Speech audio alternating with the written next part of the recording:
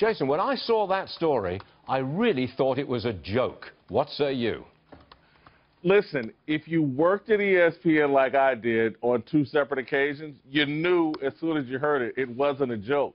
ESPN is this controlled by PC culture. They can make this kind of foolish decision. They are so worried about Twitter. And, oh, my God, the left on Twitter will assassinate you if you do anything that remotely – this isn't even offensive, but, again, yeah, I'm not surprised by it at all. But ESPN to give ESPN a fair shake here, I believe that Robert Lee, the commentator, was given the choice. Do you want to do this game or do you want to walk away? And I believe he said, according to anonymous sources at ESPN, he was the one who walked away. Do you believe that?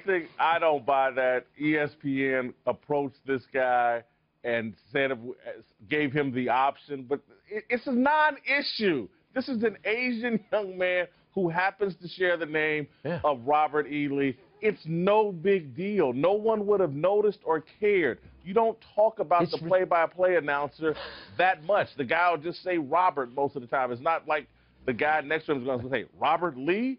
What do you think about X, Y, and Z? This is just crazy. It is ridiculous.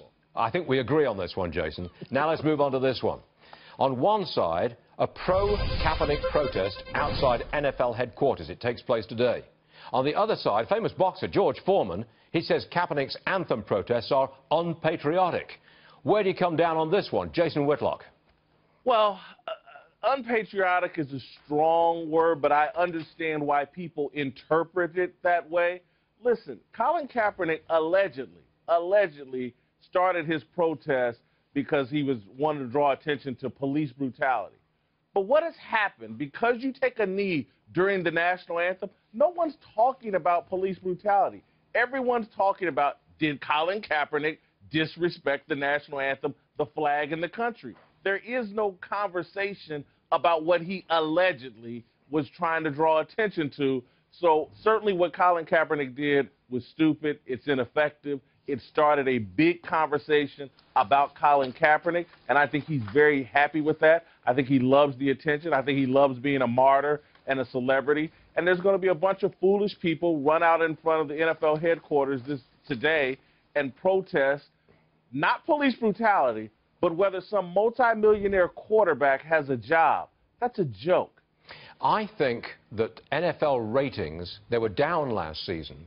I think they're down because there's so much football on TV, not because of the Mr. Kaepernick taking a knee. What do you say? Well, I think that last year's ratings had a lot to do with the most fascinating presidential election we ever had. I think there's been a lot of research and proof on that. I will say this, though.